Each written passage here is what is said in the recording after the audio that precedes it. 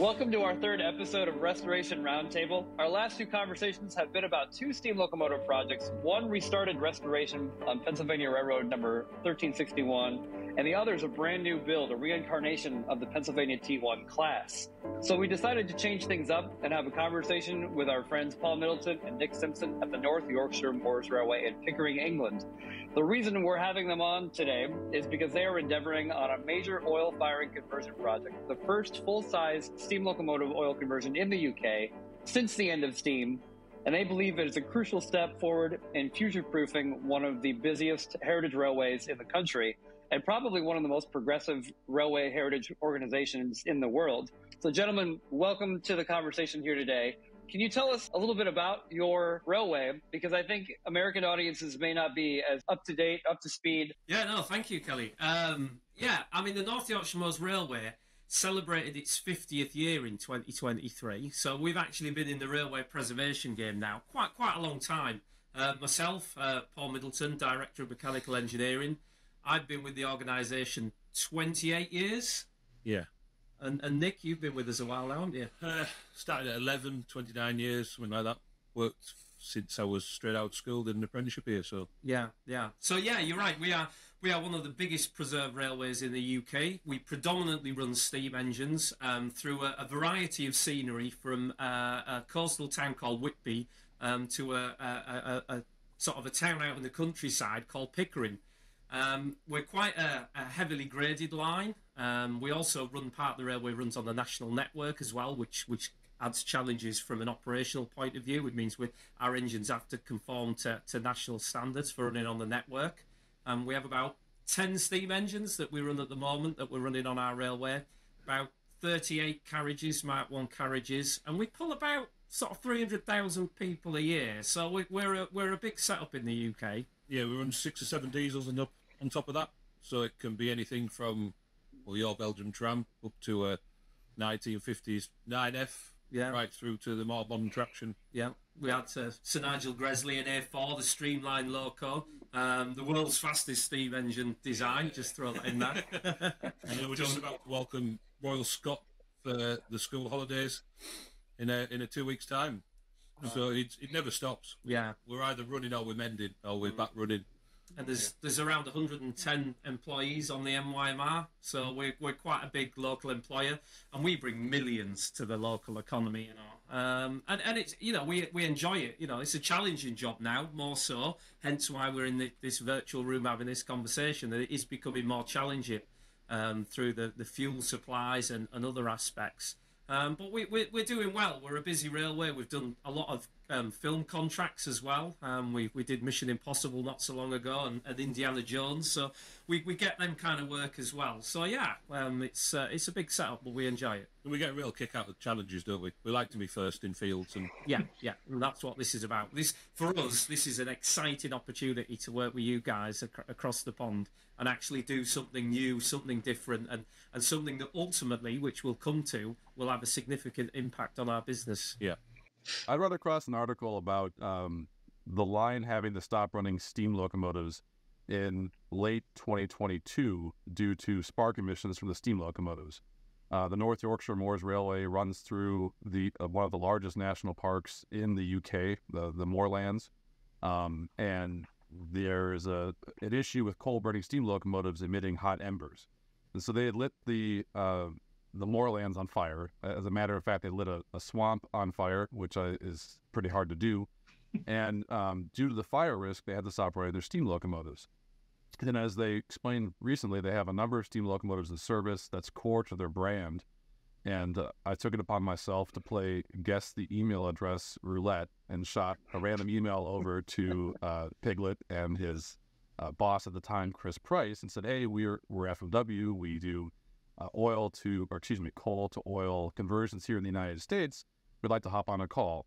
So it was about November of 2022. Wolf, Shane, and I got on a call with Piglet and Chris, and we talked about oil conversions, the work we had done with the Everett Railroad, some of the optimization work we had done with the 148 down at U.S. Sugar. And we invited them to come over and see this stuff in action with us. And so February of 23, Chris and Piglet came over as part of our Bring the Brits to America exchange program. And they spent a week with us at the Sugar Express. U.S. Sugar was gracious enough to host them and allow them to work with us on the train crews there. And we threw them in the deep end. We oversaw Peglet, but let him fire the steam locomotive as much as he wanted to. Same thing with Chris. He was in the cab working with us. And really, they got to see how a more optimized, modern oil-burning system works on the main line. As Piglet mentioned, they have a very steep railroad. The ruling grade is just over 2%, which for the UK is very steep. It's a 1 in 49, as they would say in the UK. And so, though the U.S. Sugar territory is flat, we were able to pull about a 600 or 700 ton train, in that case up a 0.6 or 0.7. So it proved, I guess the proof was in the pudding for Piglet and Chris to see the oil firing in action, maintaining pressure, no smoke. A lot of those things, in particular the no smoke and the efficient combustion, comes from a proper design and optimization of the system. But really it was just giving Piglet and Chris an opportunity to see that in action. Whenever the topic of fuel conversion comes up on the internet, there's always a lot of emotions wrapped up into it. And I think everybody on this call and a part of this conversation loves burning coal, loves the smell, loves the experience, loves the science, loves the technology behind it. But I think what gets lost in a lot of the conversations about fuel conversions is that there is an incredible amount of research and history in oil firing steam locomotives that goes back well into the industry, to the era when steam locomotives were running every day, all the time. Davidson, you've done a lot of research along these lines, especially as it pertains to the Santa Fe Railway. Can you share some of the historical teachings of oil firing versus coal firing that we're learning from even now today? Sure, I'd be happy to. I was invited to come speak at the Heritage Railway Association conference in the UK in November. And being Americans, we all assumed that we were the first to do everything. And so I started doing some research to figure out, the Santa Fe and Southern Pacific, they were the first to burn oil. Well, that's not really true. There was a British mechanical engineer that went to Russia in the 1860s and 1870s and started converting locomotives there in the Caucasus Mountains to burn a very thick oil. There's oil supplies in the Caucasus Mountains. The guy's name was Thomas Urquhart.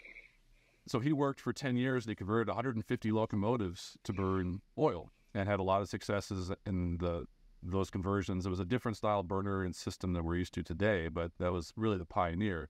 He came back to England. He was a member of the Institute of Mechanical Engineers in England, presented his findings, and then the Great Eastern Railway in England started converting their locomotives to burn a combination of coal and something called, it was like a coal residue. So at the time, the lighting on the streets in England were gas lamps made by coal that was gasified.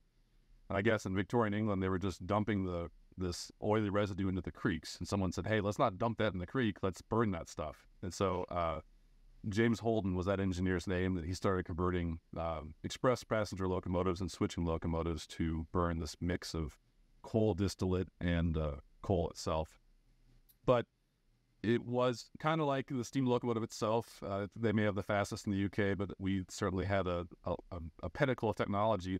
The Brits invented it, and we perfected the system, right? So it was in the 1890s, an oil company, the Union Oil Company of California, approached the Southern Pacific Railway and said, we would like to borrow a locomotive and try to convert it to burn oil.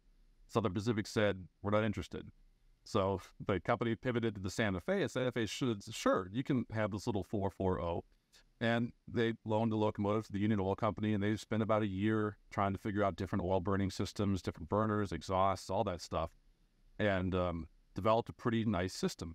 And so within about 10 years, like 1892, 1893, within about 10 years, the Santa Fe had hundreds of oil burning locomotives, and the Southern Pacific quickly followed suit. And what we saw in the U.S. was a conversion of locomotives for Class 1 railroads that serviced oil fields, right? All of these decisions on the railroads pivot around economics. If it's cheaper for them to burn oil, they would burn oil. If it's cheaper for them to burn coal, they would burn coal. And what we're seeing now with our discussions with the NYMR is a similar discussion, right? Is it actually cheaper to burn oil? Certain times a year it might be, depending upon the fluctuation of fuel prices. But if the alternative is you can burn oil and run steam, or you can't run steam because of fire risk, if there's a little bit higher price to burn oil, it still makes some business sense to do, and the alternative of not running any steam locomotives. I would add to the economics of that too is one of the considerations is the labor, higher labor associated with all the cleaning steps required for coal versus oil. So that contributes to the economic discussion as well. There was a really interesting study I ran across that the Santa Fe Railway did in the 1940s. And they were trying to determine the economics of converting locomotives from coal to oil and vice versa, right? They did a lot of research to figure out the efficiency of the combustion. And what the study showed is that converting from a hand-fired steam locomotive to oil saved 25% of fuel on a BTU to BTU basis. And then converting a stoker-fired engine from coal to oil saved 40%. So even on the get-go, if you're going to look at a greenhouse gas emissions side of the equation, which is of great importance in the UK in particular right now, on a straight BTU to BTU basis, going from a hand-fired locomotive to oil will save you, on average, 25% on just general greenhouse gas emissions.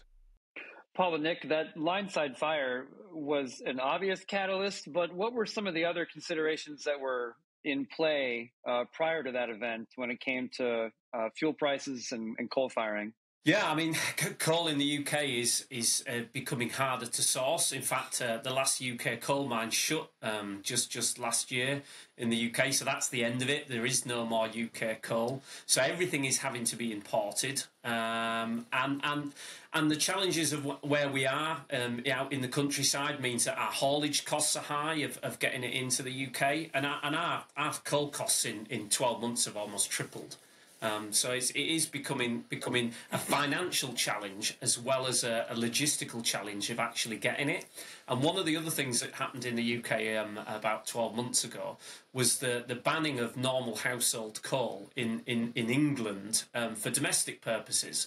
So a lot of the traditional coal men that used to go around dropping coal off at houses can only sell smokeless ovoids and manufactured fuels.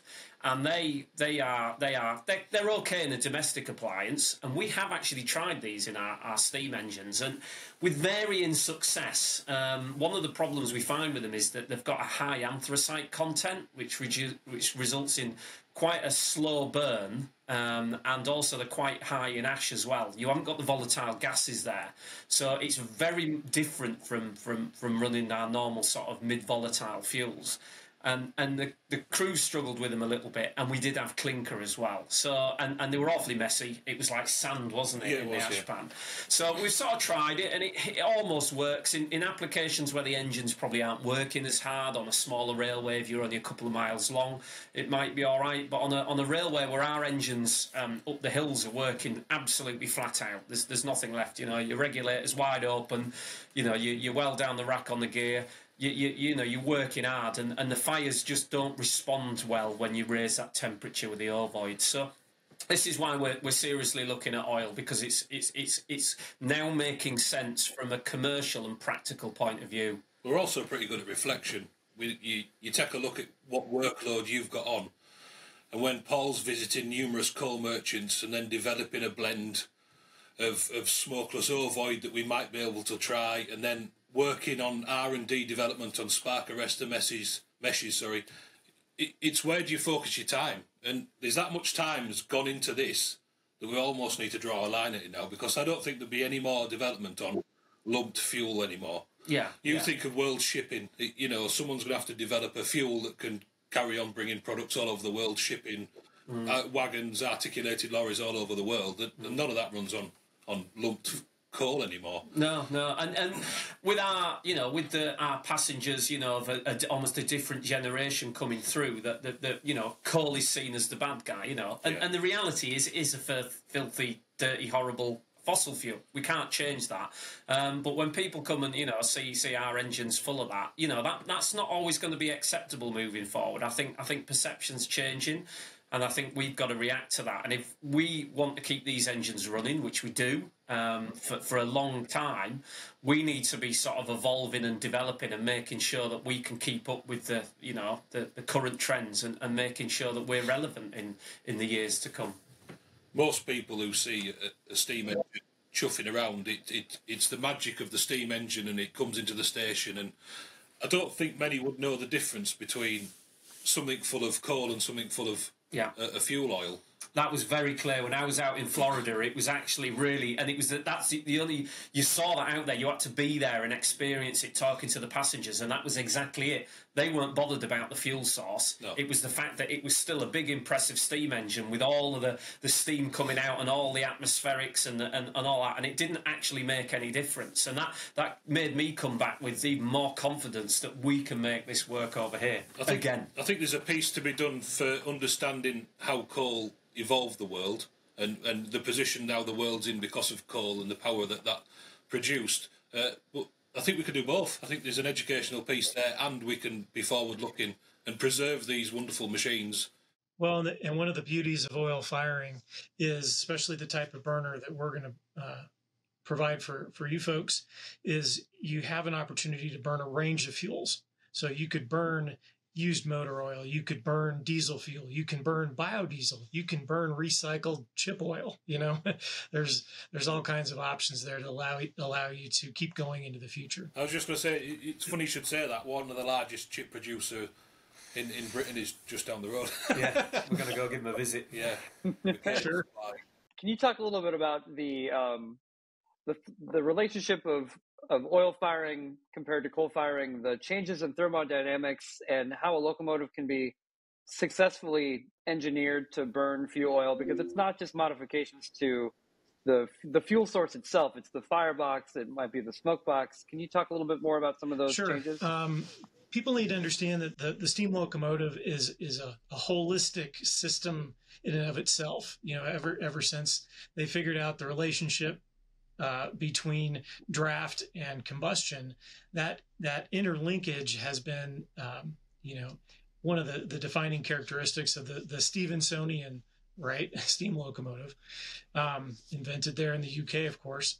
And so with that, with a coal bed, Paul or Nick was talking about the anthracite fuel and the time delay associated with that. Well, when you've designed a locomotive around coal combustion, the grates, the drafting system, all that factors in that kind of time delay aspect of coal firing.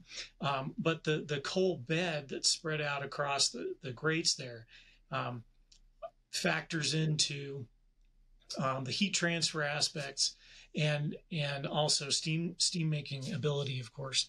And so when you change to oil, you have a much faster reacting system. If you need to if you're throttling up to attack a grade, you flick the firing valve open, adjust the atomizer, and you've got a bigger fire like right now. And so that changes the way you fire the locomotive. And from the technical side, you have when you throttle down, you have to get that fire smaller. There's dynamics associated with that. Now to compensate, right? Because with a traditional locomotive boiler, you really don't want fast changes in heat flux, meaning you don't want to go from a big fire to a small fire or a small fire to a big fire necessarily instantaneously, because there are maintenance effects, right? The thermal expansion and contraction in the firebox is going to change a little bit. You don't want that to happen too fast because you start breaking stay bolts. And so we do things like adding a fire brick. So we add thermal mass to the box that sort of simulates the thermal mass of a grate system with the coal spread out across the entire box. And that helps give you that thermal stability that will protect the boiler itself from breakage issues and things like that. Now, also with coal combustion, one of the big challenges and one of the big things that the Davidson mentioned earlier in terms of CO2 production, right? With coal, a lot of the coal ends up getting not burned and just getting sucked off the grates and goes up the stack. That's a lot of the black smoke you see with a coal burner.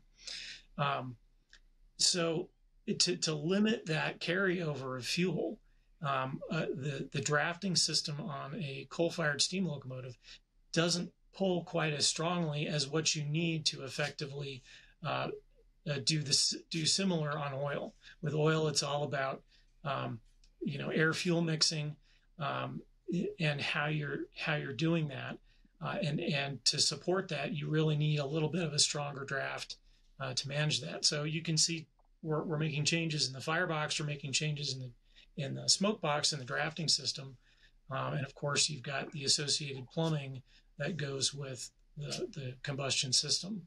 Oil control, atomizer control, blower control, because you have to, in some cases, respond a little bit faster on the blower than you would necessarily on a coal burner. All these things factor into the design of the system and the changes you have to make in totality to the locomotive. Nick and Paul, can you tell us about what locomotive has been selected for the conversion and why that locomotive in particular?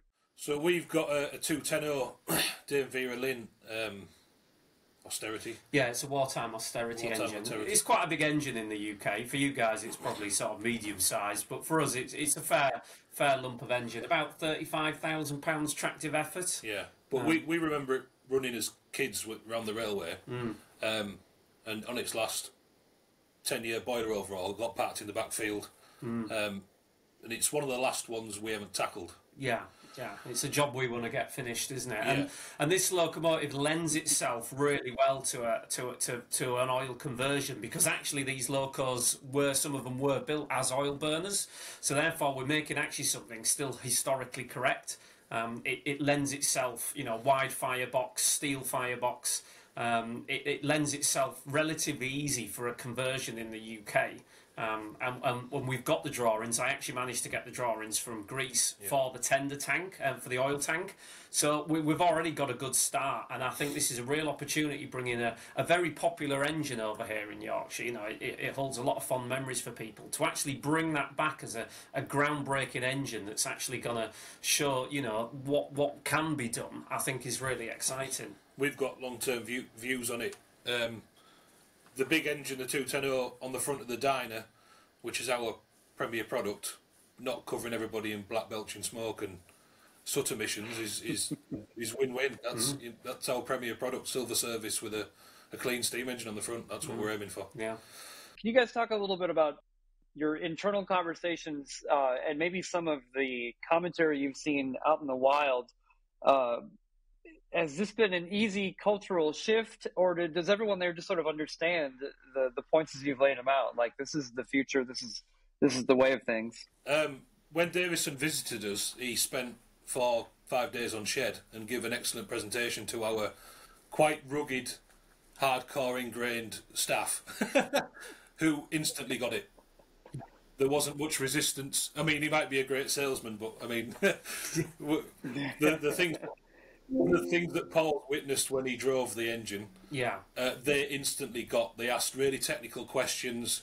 They understood the added mass in the firebox to retain the heat. They understood how to really fine control, and you're not relying so heavily on the firemen shoveling and their knowledge of the line. You can instantly modify how your engine's performing. And I think on that basis, I was quite impressed on how well they took it. I thought there was going to be a few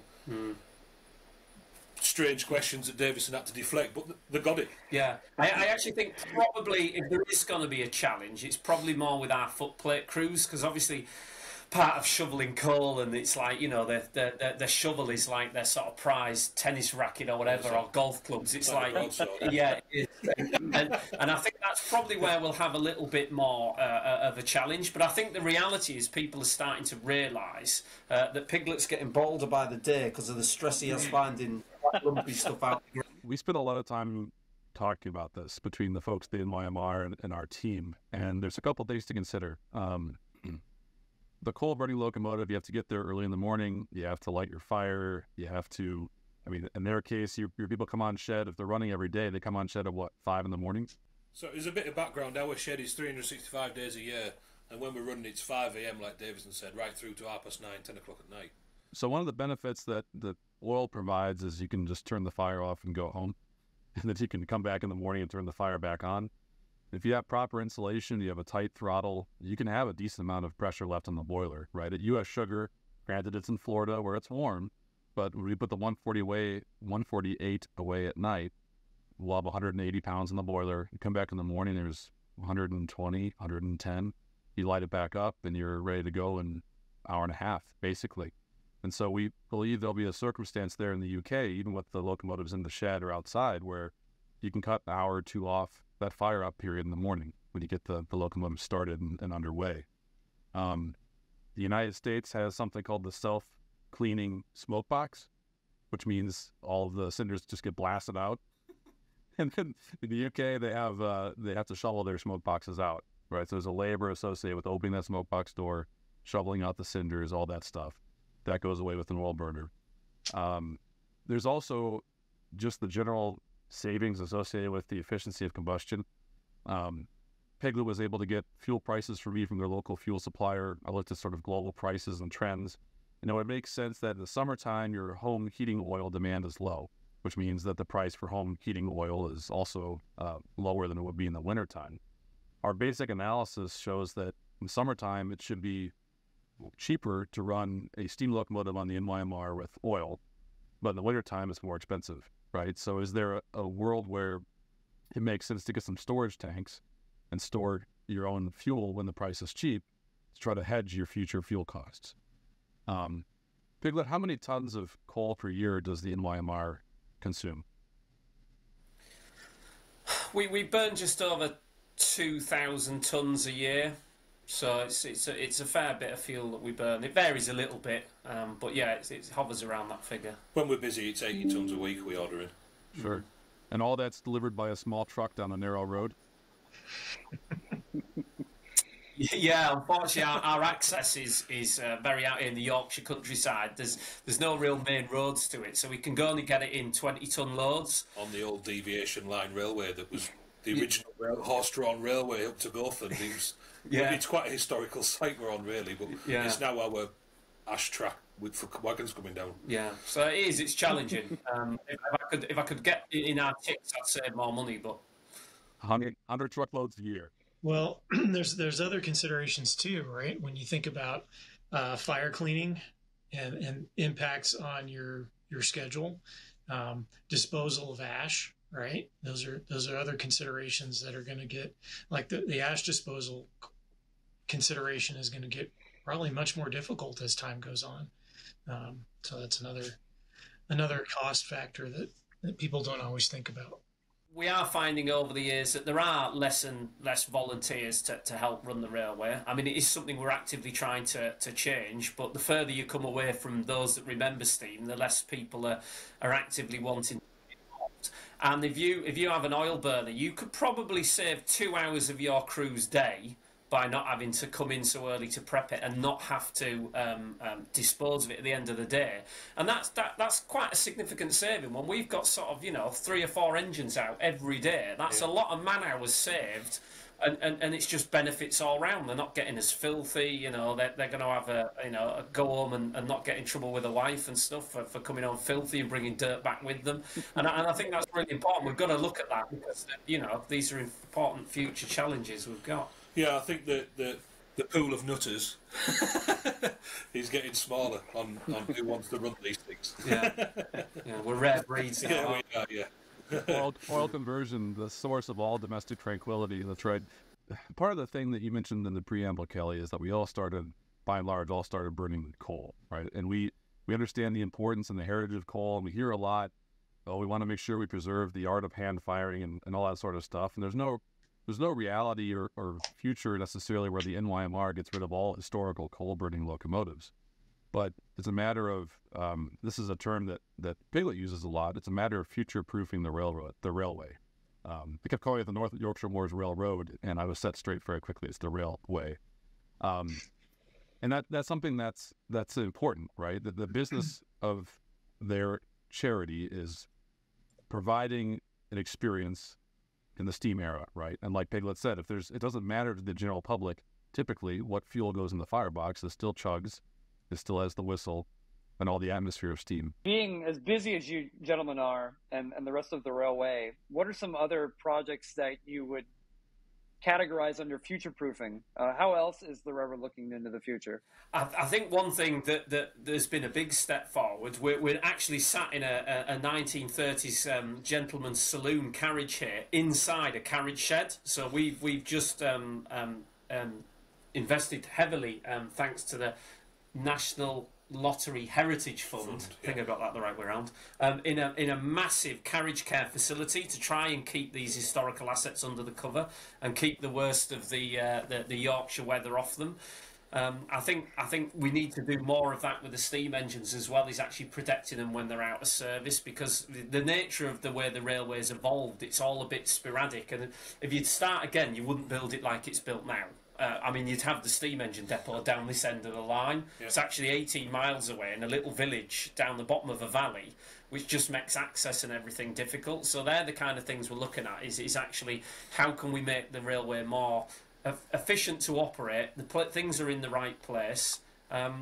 We have done some developments of putting tension retoilet tanks on our coaches, so that we're not putting the waste directly onto the track. That was completed a couple of years ago. And we're next looking at the options for putting air conditioning in some of our coaches. We're looking at electric train heating for the winter. So these are the sort of things we're kind of thinking about. But we've got to try and keep the atmosphere of what we are. Yeah. But we do want to look at modern technologies. And I think the biggest challenge is funding all of this. That's always going to be the challenge, is actually where does the money come from? We can come up with all the ideas we want, but unless we've got the funding, we're not going to get it. And we're lucky on this railway that we've got a really professional team that look at the fundraising side and getting the money for us, because we're really good at spending it, aren't we? Yeah. I think from my side, the future proofing has to come from the people. I've worked incredibly hard to get apprentices through the shed so they can learn proper heritage skills. We try and take a couple on, every couple of years. We try to have a rolling programme so we can invest in them people. And they go to a local college where they're learning modern engineering, and then they can come and put it onto our heritage machines, which is really important. We've just invested in CNC equipment so we can start machining our own components quicker. And then we've also got we need to inspire the next load of volunteers, so the junior volunteer programme's really good. And we try and light a flame in the kids early on to get this bug to replace us one day, because like Big says, we're getting older and balder and more knackered. We've talked about the science and the tech a little bit. Can you talk to me about the tactile experience of firing 148, and how, coming from your background and perspective and experience, what that was like, and how quickly you were able to adapt as an engineman, as a fireman on an oil firing locomotive? It was a great experience and something very different. I've obviously done a reasonable amount of coal firing, and to walk up to 148 and see how clean the engine was from an engineering perspective, the first impression was, wow, this is clean. There's no ash covering everywhere in all of the bearings. We're not having to start the day by going under and raking out an ash pan and being filthy before we start. So that was the first thing. A well-kept machine is going to last longer. It's going to cost you less money ultimately. So that was an immediate benefit, and obvious as I got there. And it was really intuitive, actually. Once I got in the seat and had a go at actually firing it, it was quite easy to pick up, but it's very much a thinking man's game, and it's very much, you work much closer with the driver, or the engineer as you guys call it. You work very much more as a team, because you've got to react a lot quicker, and you've got to communicate, because everything, as you said, is instant. You need to know when he's adjusting the reverser or closing or opening the throttle. But what I did find was that the engine, literally, I could sit there within 5 pounds of blowing off all day. There was none of this up and down. There was the firebox temperature fluctuations in terms of, that side of it was actually really stable. And I think, whereas coal, when you stop for dinner for an hour and you can see the pressure drops off, and then you're having to put more coal on, and, your fire temperature is going up and down. When you stop for an hour, you can actually just gently bring it down and then leave it ticking over almost. So that was really good. And then once we actually got going, your loads, yes, it was flat, were comparable to how our engines work. You know, you had about, I think, 450 tons. We pull about 300, but the train loadings were very similar. So it was a good feel of how to get the fire going and get it up to temperature, keeping the water, the regular shots of water into the boiler and going. And it was good. And I think a lot of our crews actually, once they've had a go of it, would really enjoy it, because you're still firing a steam locomotive, but it's just not as physical. Yeah. But you very much, it's a thinking man's thing. And I think for those that, we may lose because they want to shovel coal, you'll actually gain people because they can actually do it because it's not as physical. Yeah. And when you're not paying people, I think that's quite important. Wolf, can you talk a little bit about what the next steps are in this conversion project? We are in the process of getting drawings, dimensions, pictures of the equipment to convert. And then we will start basically sizing a burner. We've got a calculation methodology that we go through to size the burner to make sure it can put out the BTUs needed to support the steaming rate that's possible with that locomotive. The firebox size, the tube configuration, it impacts the steaming rate. And so we'll size up the burner. We'll do some sizing work on the drafting system. So that those calculations will translate into equipment changes and to, how manufacturing dimensions for a burner. And then we will start trickling that information over to Paul and Nick, and they can start doing things like building the tanks out and, starting to route plumbing and things like that. We'll provide them with a piping diagram so they know how to, where the lines roughly need to go, and they can work that out in detail. So it'll be a collaborative process to make sure we're, respecting the historical profile of the locomotive as we're doing this conversion, but making sure it's going to be an effective and clean burning conversion with, making sure the air openings are right and all that stuff. And then once that's set, we'll make sure that they have, a manual for how to operate the equipment and training as well. So make sure that as they start to introduce this into service, that their crews know how to operate it, and we can, every locomotive is unique, so there are little quirks that, as we're bringing this locomotive up in operation under oil burning conditions, that we're understanding what those quirks are. And fortunately, pretty much everybody on our team has both coal and oil experience on a multitude of sizes of locomotives. And that gives us a good background of experience to bring over there and say, okay, the locomotive is doing this in these conditions. We need to change and operate it this way. And so we can apply that experience to that particular locomotive and really help everybody come up to speed quickly with the new system. One thing that was really beneficial, as Nick mentioned, I spent about a week with them on their line in November after this conference. I had a chance to ride on the footplate with one of their crews, and one of the funny things the engineer said when he grabbed the shovel from the other fireman, he goes, every locomotive, every engine driver over here is just a permanently frustrated fireman. Really funny as he threw some scoops in. But, there was the diner train that we were on, and it was a Black 5, which is one of the standard British mixed-use locomotives. And like Biglet said, they got to the bottom of the hill, and it was full throttle for like 6 miles.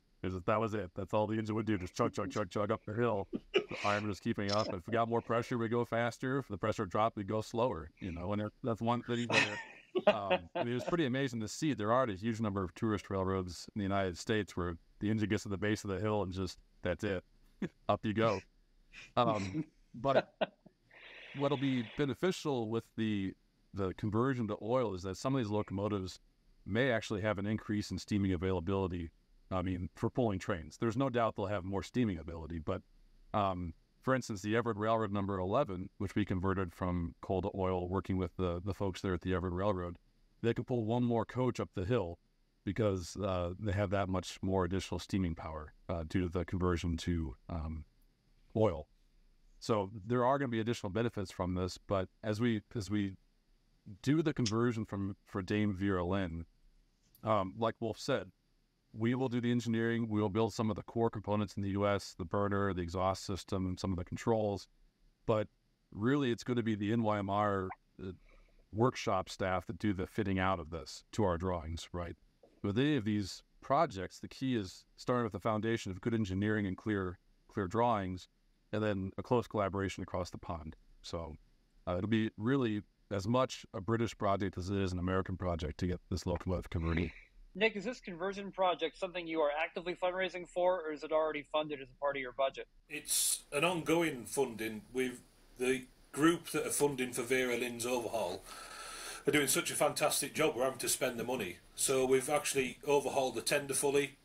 We're now looking at taking the boiler off the frames, and then we can bring the frames in for their rebuild, which will be a tyre turning and a new axle that's needed.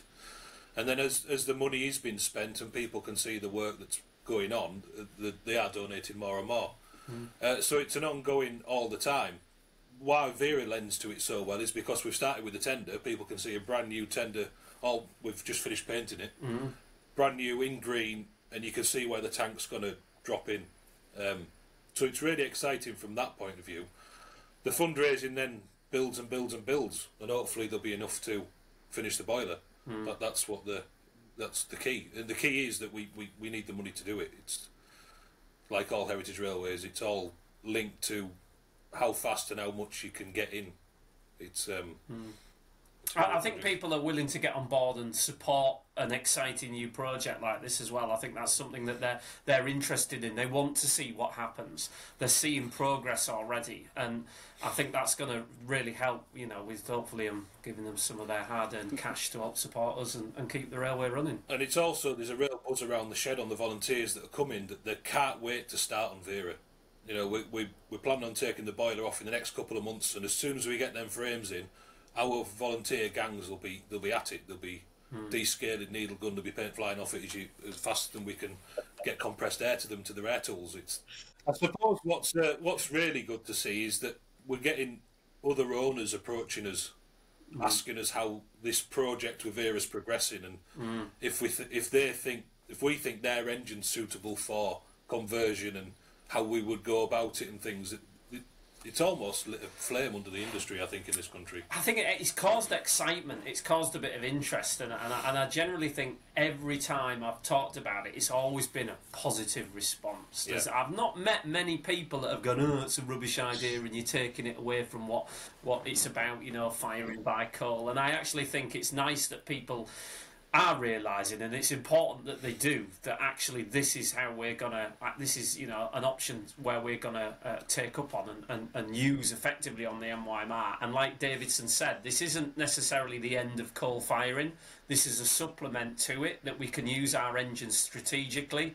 The oil burners go out when we've got the summer heat waves, and then we can still keep a bit of the traditional coal engines burning, say, in the winter. So there'll always be a mix. I don't think it's the end of coal, but I do think this is an important strategy, for the railway moving forward. I think we're at a point where it's almost as important as the first that saved the railway and rebuilt it from nothing. We're at a point now where we need to carry on and ensure this oil burning's part of the future. I'm certain of it.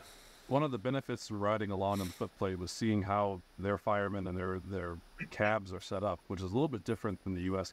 Right. So Wolf talked about having a blower control right at hand. Well, on the Black 5 I was on, the blower's a knob right in the middle of the back head, excuse me. So I mean, it's when we looked at the cab of Dame Vera Lynn, one thing that Nick and Piglet and I were talking about is the arrangement of the controls, trying to figure out how the injectors go on and go off. Typically, oil firing in the U.S., you're seated in the seat, whereas these hand-fired locomotives in the U.K. were designed for standing up almost entirely. They have a little jump seat you can perch on. But steam controls for the injector, that sort of thing, are typically on the top of the back head.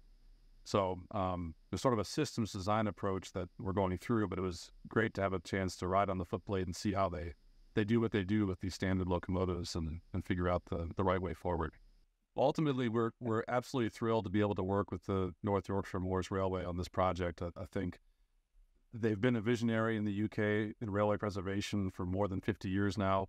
And as Nick mentioned, I mean, this is something that's going to be important for the future of the preservation over there. For us personally, I mean, this is a very unique project. Earlier, Wolf mentioned the Stevensonian locomotive. George Stevenson was the engineer that laid out that railway. So it's sort of full circle for us in our place of passion with the steam locomotives. So trying to do what we can to future-proof preservation in the UK as well as here in the US is something that we're exceptionally proud of. And it's been just a great experience thus far. So looking forward to the future on this. You know, it doesn't matter where you are in the world, the challenges of running steam engines are all the same, aren't they? You know, with what you guys have done over there and what we try and achieve here, that ultimately we all have a common goal. And I think using our expertise in our field and sharing that information is really important moving forward, because everybody loves a steam engine, don't they? You know, there's no question of that. But now everyone realises the challenges of actually making that happen, the efforts that go in to getting that Black 5 on the front of that Dyna train is phenomenal. You know, and Nick's right about it's all about the people. We need the people with the drive and the skill set to make that happen. That's the most fundamentally important thing. Without them, it ain't going to happen. And I think moving forward, that's why things like this are going to make it more relevant. They're going to help it continue. And at the end of the day, it's a better working environment, isn't it? So I don't. It's a win-win for me. Are you guys planning to produce any video content for your YouTube channel on this project as it moves along? Is that something that's in the pipeline? Yeah, I mean, we do they're called Piglet Chats that we put on our NYMR YouTube channel, and I'm always under pressure from marketing to actually go out and do some. But trying to get that done amongst all my other day jobs and delving in a bit of telly now and again is proving quite challenging. But yes, I need to pull my finger out and actually dedicate a bit of time to this to get it out there on the socials, as it's called, and actually sort of get people aware of what we're doing and get them excited. But You I mean, just made us look really old. Well, this is the bane of every mechanical I don't know why in the world. Gotta Don't use the worry. tweeter, boy. You gotta use the tweeter. It is because all I want to do is go and fix engines and pull my sleeves up and get in there and you know Yep. get stuck into it.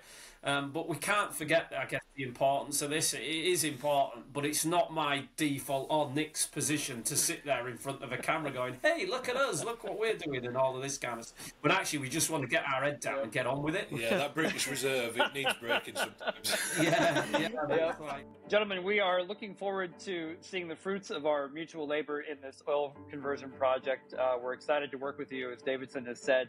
FMW Solutions will be posting updates periodically about this project, both on our website, fmwsolutions.com, and our Facebook and YouTube channel. Anyone that's interested in your organization can go to nymr.co.uk, and you're also very active on YouTube. You have a fantastic following. So thank you very much, gentlemen. Thank you. Cheers, fellas.